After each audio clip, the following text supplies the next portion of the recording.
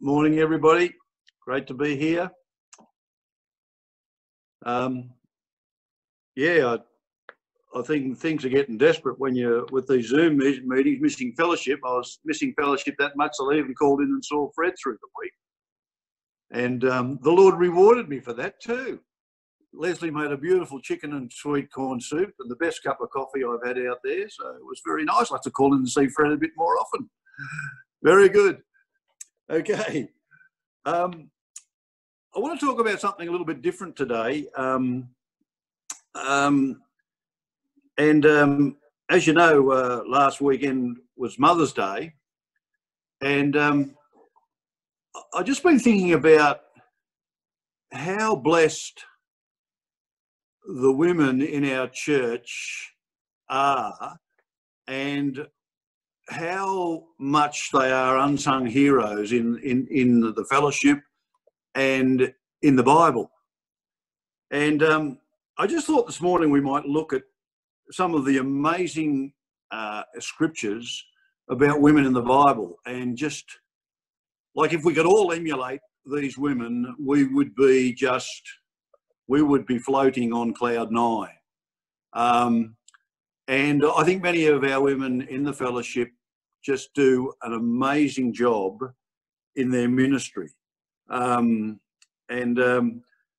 know, I sort of think about, just as some introduction, you know, like, I suppose, you know, we read about, you know, the tragic sort of situations in countries that are ruled by the Taliban where, you know, women are just treated like doormats. It's just so horrible. I've read a few books recently about just some of the cruelty and the barbarism and probably even in our own society. You know, it's been a while. I remember when I first started in the public service in 1969 that, you know, it was only just a few years earlier that, you know, that the women in the public service were paid less than the men, which was just crazy. I mean, you know, you sit at the same desk, you do the same job, why shouldn't you get the same pay? But that was fixed up by the time I joined. But I think when Barbara's mother was in the public service, she had to leave, you know, if you became pregnant. And, you know, and so gradually over time, society has evolved and you know, there's a lot more fairness in society. There's still a long way to go you know, in their freedom. And even today, there's still some jobs where women are paid less than the men, and it's terribly unfair. And, you know, I think even being in lockdown, you know, I was sort of thinking about things a bit. And, you know, like I've always worked full time, and, you know, for a lot of that time was pastoring, and you know, we sort of made the decision that if we were able to, Barb would stay home and mind the kids. And you know, a lot of incredible effort goes into that. And then, you know, also, you know, trying to have people around for fellowship and different things. And so it's very much written. I was thinking, well, you know, what about when I retire in a few years' time? I think, well, gee, maybe I'm going to have to lift my game a lot. I'm going to have to do a lot more housework. I'm going to have to sort of, you know, take over. I've started doing a little bit more cooking lately, and I'm really enjoying that. Been making a few lentil soups and different things, and so, you know, but I think sometimes we do take our partners for granted, and you know, and sometimes this sort of attitude can come into the church a bit, and I don't want to say that, because what I see in the church, I think that our women have just a marvellous opportunity to just serve the Lord in a very special and wonderful way. Now let's start off this morning. Let's get to the scriptures in Proverbs 31, which is probably the go-to scripture about this. And I just think these verses are so marvellous and so inspiring that, you know, I think we can all get a blessing from them.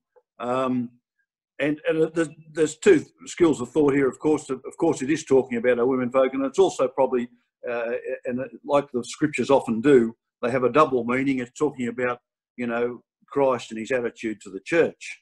But here in Ecclesiastes, not Ecclesiastes, that's at the top of the page. Sorry, Proverbs chapter 31.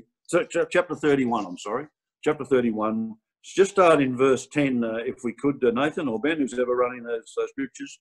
Verse 10, the scripture says here, who can find a virtuous woman?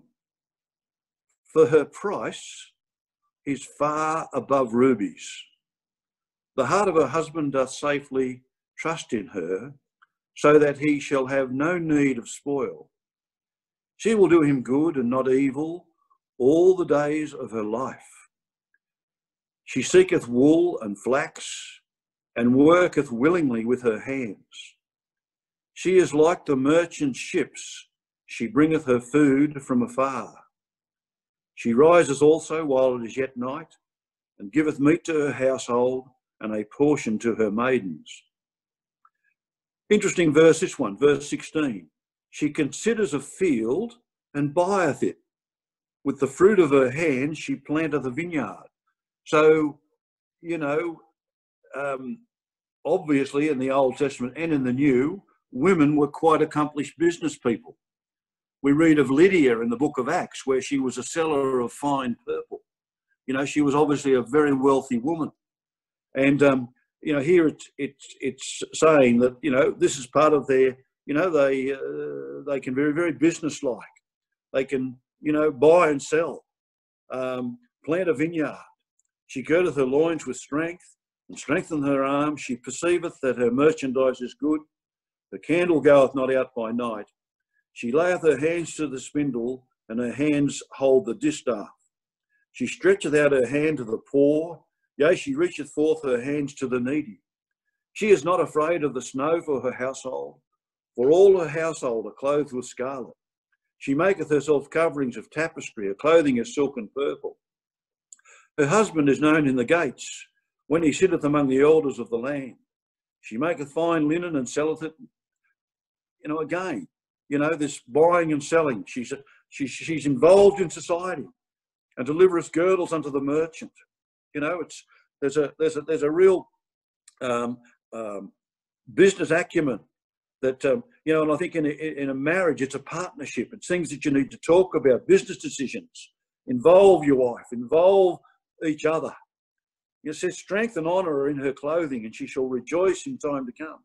She opened her mouth with wisdom, and in her tongue is the law of kindness. You know, just an example of that, you know, one of the ladies rang one of the brothers the other day in the fellowship just to see how he was going. And this brother told me that the call this lady made to him just lifted him up so much, just really made his day. You know, there's just wonderful wisdom amongst all of us in the fellowship. And that, you know, that word fitly spoken, it's like apples of gold in pitchers of silver, the scripture says.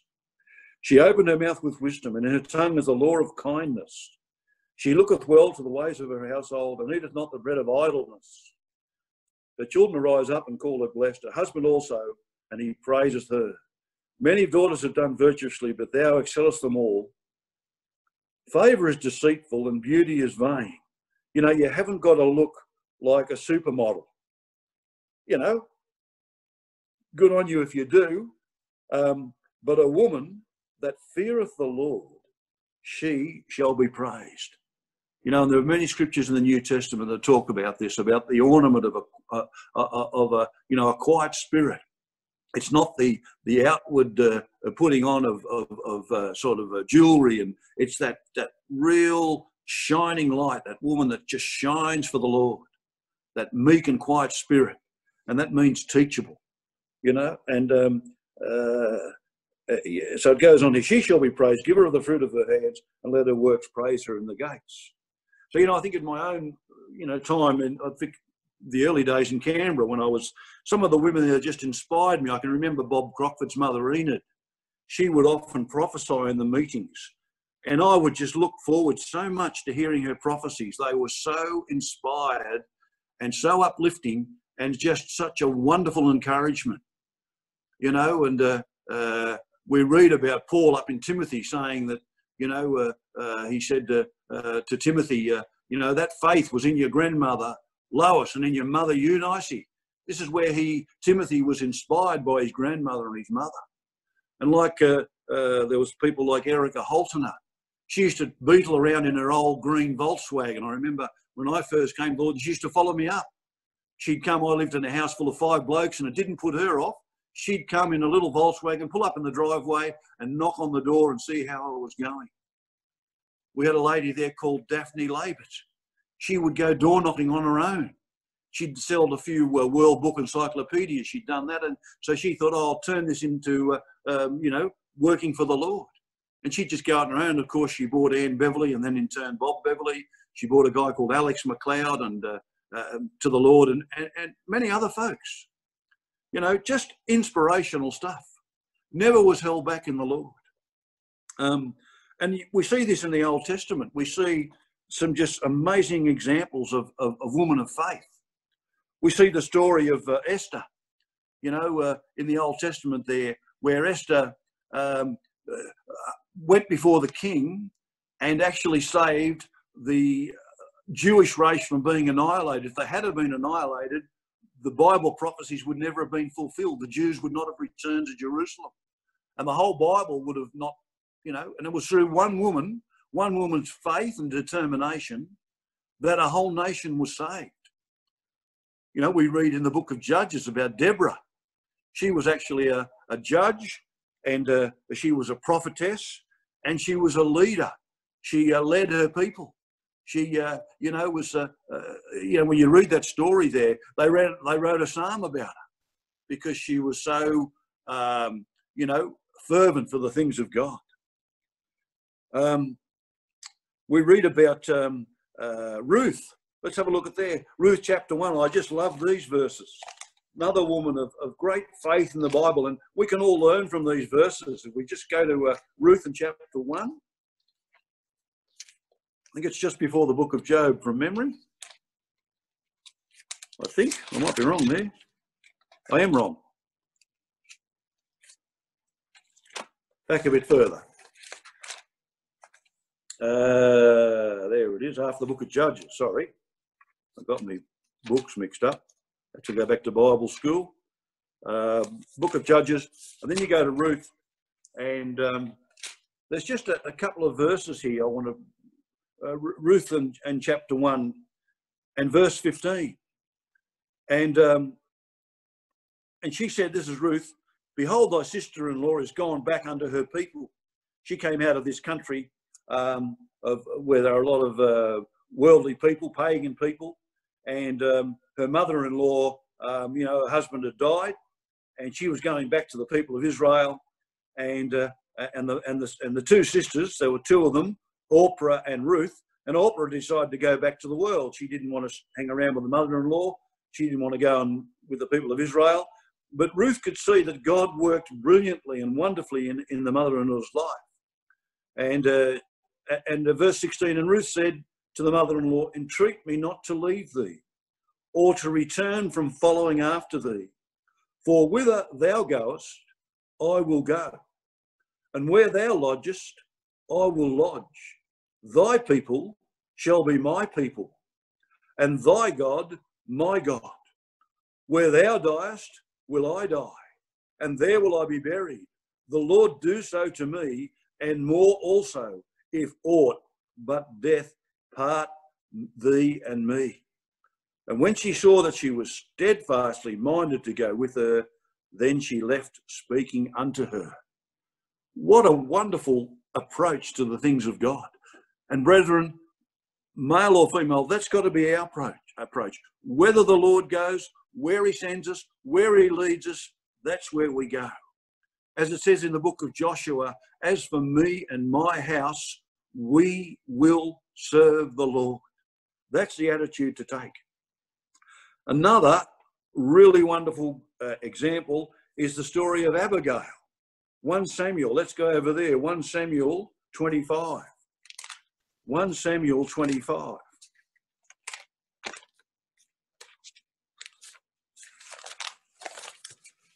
And again, this is a story that is quite amazing. 1 Samuel 25, and we'll just pick it up in verse 2. And there was a man in Maon whose possessions were in Carmel, And the man was very great. And he had 3,000 sheep and 1,000 goats, and he was shearing his sheep in Carmel. So this guy, now the name of the man was Nabal, verse 3. And the name of his wife, Abigail. And note this, and she was a woman of good understanding and of a beautiful countenance, but the man was churlish and evil in his doings, and he was of the house of Caleb. So Nabal, what's his name again? Nabal was a big shot. He was a very powerful, rich, arrogant man. And, you know, he was apparently a very difficult person to live with. And, you know, but Abigail was the opposite. She was a woman of good understanding, of beautiful countenance, and she had a very difficult marriage here. And often we can talk about this, and I've seen it in the Sydney Fellowship and Gosford, not so much in Goulburn because we've been lucky. Most of the husbands and wives have come along.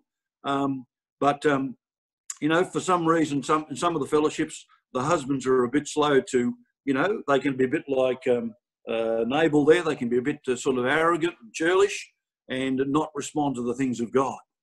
And Peter talks about this. He says that the women are to win their husbands over by their meekness, their testimony, their sort of quiet, not nagging, not sort of but just being a real shining light for the Lord, by being at peace and just happy in their walk with God. And that, of course, you know, that will impress the man. And we've seen many men come to the Lord as a result of their wives' testimony. And many men owe their testimony to the fact that their wives have made a stand for the Lord. This was quite interesting because the story goes on. And if we just go to verse 18, we're not going to read it all because we haven't got time. Verse 18. This is where King David approached this guy's farm and wanted to sort of pass through his farm and have some, get his shepherds and a few people sort of fed and looked after. And Nabal said, no, get lost. You know, I'm not going to give you any food. Go and get your own food. You can't come through my property, you know. And David was a well-known a leader of his people. And, but this Nabal, he was just a real ratbag. And he said, no, get lost. So David got really cranky, and he got cranky as a hornet, and he decided that he'd go and, you know, lop off old Nabal's head. Now, most people would think, you know, if you're married to this guy, you think, oh, well, that'll be good, get rid of the old jerk. He's a nasty piece of work, but not Abigail. Not Abigail. She was a really, she knew that her husband was in big trouble. She knew he was a bit of a dope, but she still had the right attitude. She really sought the Lord, and she decided, well, she said in verse 18, then Abigail made haste and took 200 loaves and 2 bottles of wine and 5 sheep ready dressed and 5 measures of parched corn and 100 clusters of raisins and 200 cakes of figs, and laid them on asses. And she said unto her servants, go on before me. And she went up and she gave all these to King David. And of course, the story goes on that David was so impressed. He said, look, don't kill my husband. He's a buffhead. He shouldn't have done that. This is to make up for it. Here's all this food.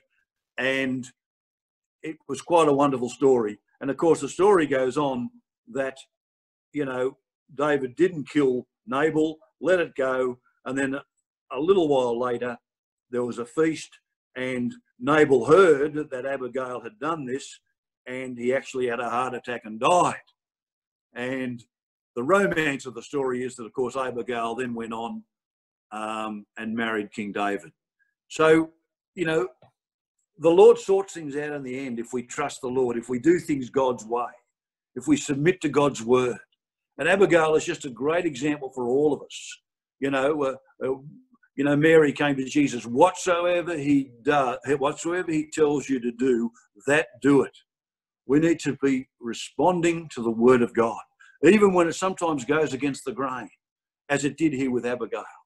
And God blessed her mightily. And, that's the attitude that we need to take. If we go up to the New Testament, it's fascinating. I know, the Lord, he set up his ministry with 12 apostles. And, they were all men. And yet when he rose from the dead, the first person he appeared to in all his glory was Mary Magdalene and a couple of the other ladies. None of the think he'd come before Peter or James or John. He loved John. The Bible actually says that. But no, he appeared in that way. We see, if we go to Acts 21,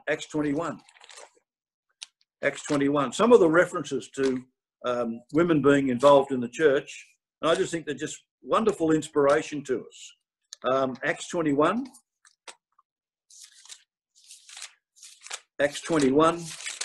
and it says here in verse 9, it says here, verse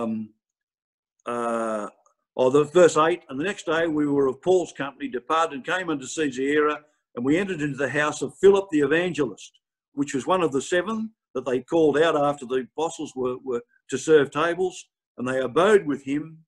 And the same man, this man Philip, he had 4 daughters, virgins, which did prophesy.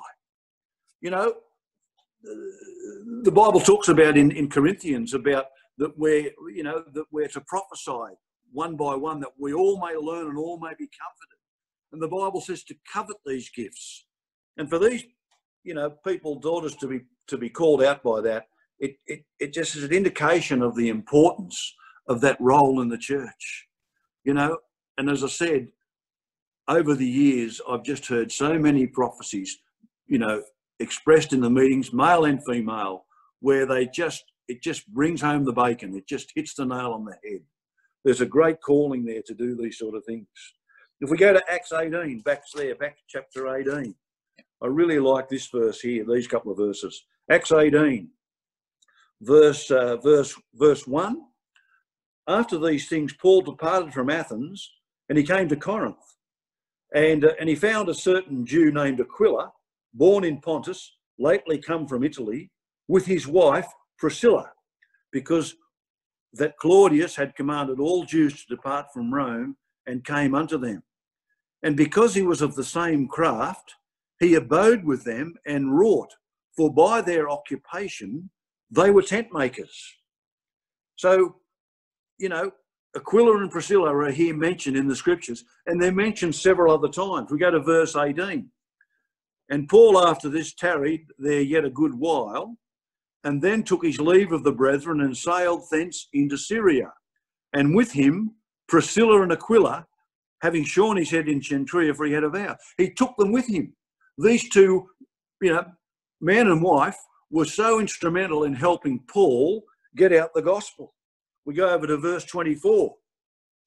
And a certain Jew named Apollos, born at Alexandria, an eloquent man and mighty in the scriptures, came to Ephesus.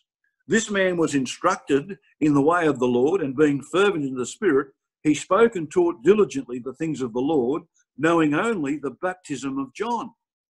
And he began to teach boldly in the synagogue, whom when Aquila and Priscilla had heard, they took him unto them and expounded unto him the way of God more perfectly. They were both used mightily and, to further the gospel. And over the years, I've seen many, male and female teams. I remember when I started the young people's group in Canberra, we used to have, Joe and Deidre Abel as our team leaders. We'd have quite a few other married couples as team leaders. And it used to work so well. And again, in ministry, I know with John Kerwood, he was always encouraged to take a woman with us if we had to go and see another woman, and they would always be able to chime in and minister to folks. There is such a role in the church for our women to take, to go out in the prayer room with people and, pray with people and encourage them. and to show them scriptures. This is all what God wants you to do. There's such a ministry that is available in our church. And, you know, that's why I encourage people to know your Bible, read your Bible. And, you know, you can ring people up and you can encourage them. You can say, look, I saw this scripture, I read this scripture. This might help you. We are all in God's family and we all have a ministry. We all have you know, something to do. We read over in Romans in chapter 16. Let's go there for a minute. Romans chapter 16. Romans 16. Romans 16, verse 1. And it says here, I commend unto you Phoebe, our sister, which is a servant of the church, was at Genchrea, that you receive her in the Lord as becometh saints, and that you assist her in whatever business she hath need of you. For she hath been a succourer of many, and of myself also. And then in verse 3 he says, greet Priscilla. He mentions her first here, and Aquila. You know, she must have been a real dynamo in the things of God. Greet Priscilla and Aquila, my helpers in Christ Jesus. Wonderful inspiration to us all. 1 Corinthians 16. Let's go there for a minute. 1 Corinthians 16.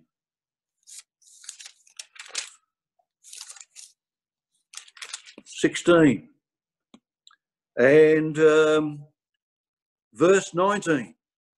The churches of Asia salute you. Aquila and Priscilla salute you, much in the Lord, with the church that is in their house. So real encouragement there from the Lord. Let's go to 1 Peter chapter 3. Let's just go there for a minute. 1 Peter chapter 3. Just looking at some of these verses. 1 Peter chapter 3.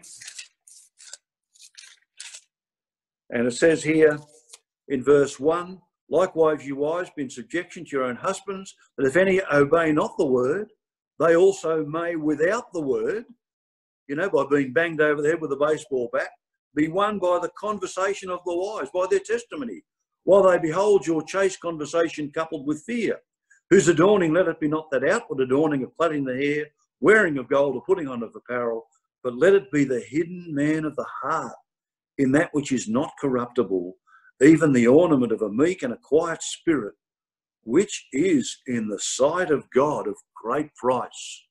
What a verse.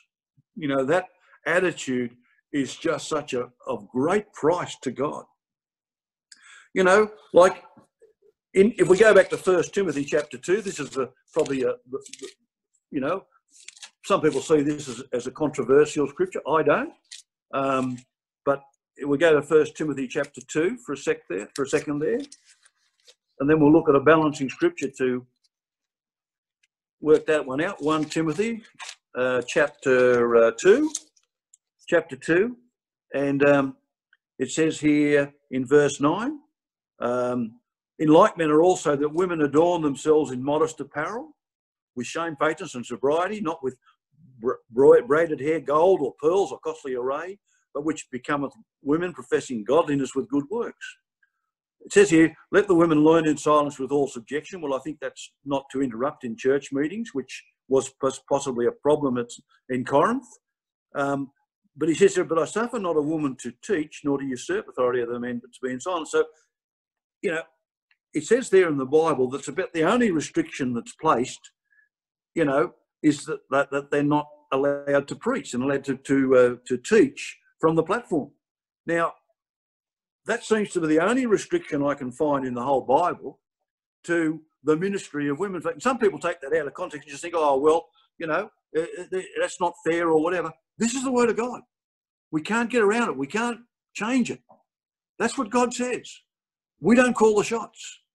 And, you know, but as far as every other ability, it's all there. There's a ministry, and many of our women fulfill it to such a wonderful degree. Be inspired by the word of God, because it says over here as a counter a bit to that scripture, if you feel that's a bit tough, Galatians 3, just go there for a minute. Galatians 3,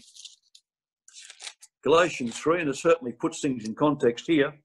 Galatians 3 and verse 27.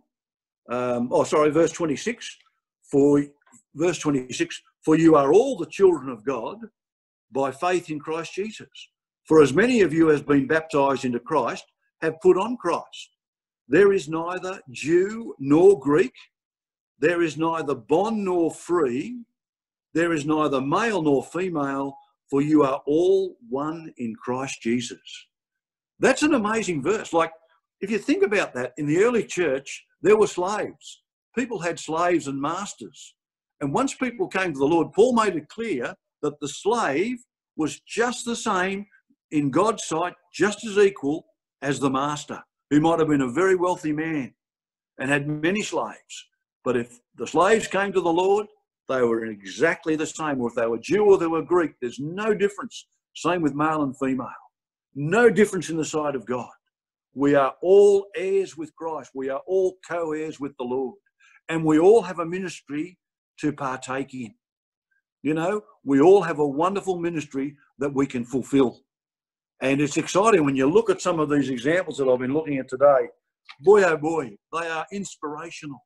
They should inspire all of us. Let's go to, let's finish up in a moment. Let's finish in chapter 2 of Titus, the book of Titus. Chapter 2 of Titus.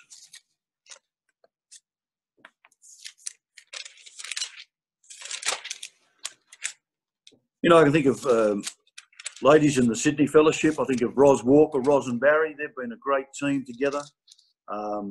Ros Chow's another, she's a Chinese lady down there, another Chinese lady called Evelyn. Her husband's never come along, always been difficult for her, but she's been so faithful, such an inspiration to many.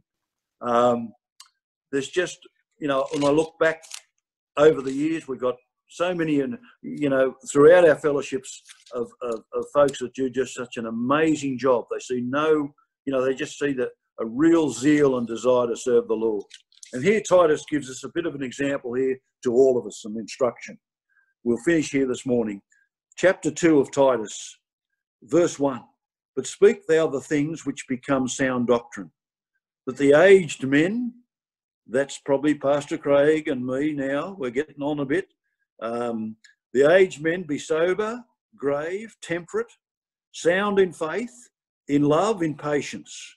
The aged women likewise, that they be in behaviour as becometh holiness, not false accusers, not given to much wine, teachers of good things, that they may teach the young women to be sober, to love their husbands, to love their children.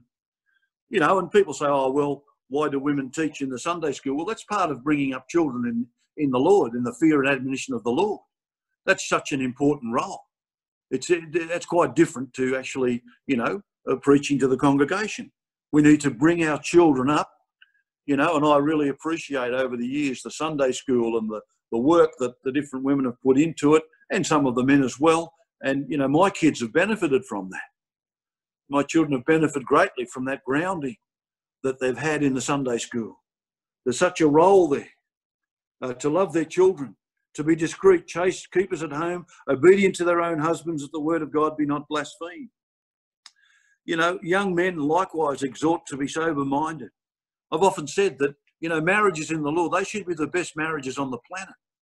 There should be a real equality there, a real care for one another, a real love and respect for each other. No dominion, no sort of lording it over, but a real, a care for each other. The men loving their wives, the Bible says, as Christ loves the church and died for it. A big calling, a high calling. In all things showing thyself a pattern of good works, in doctrine, showing uncorruptness, gravity, sincerity, sound speech that can't be condemned, that he may prove that he that is of the contrary part may be ashamed, having no evil thing to say of you. Exhort servants. Well, we're servants to our bosses, you know. Exhort servants to be obedient unto their own masters, and to please them well in all things, not answering again. Not poor learning, that means stealing, you know, knocking off the boss's stationery or his tools or his goods. but showing all good fidelity, that thou may adorn the doctrine of God our Saviour in all things. For the grace of God that bringeth salvation hath appeared to all men, teaching us, all of us, that denying ungodliness and worldly lust, we should live soberly, righteously, and godly in this present world, looking for that blessed hope and the glorious appearing of the great God and our Saviour Jesus Christ, who gave himself for us, that he might redeem us from all iniquity and purify unto himself a peculiar people, zealous of good works. These things speak and exhort and rebuke with all authority. Let no man despise thee. You know, don't wrestle with the word of God. Accept everything it says and be inspired by it. You know, those examples I've given this morning, they're examples of inspiration, of how, you know, this marvellous role that folks can have in the church, male and female. You know, rejoice in it. And I think it's, you know, our future is very bright. When we come out of this lockdown, I think we're going to see a lot more people, you know, appreciating the simpler things of life.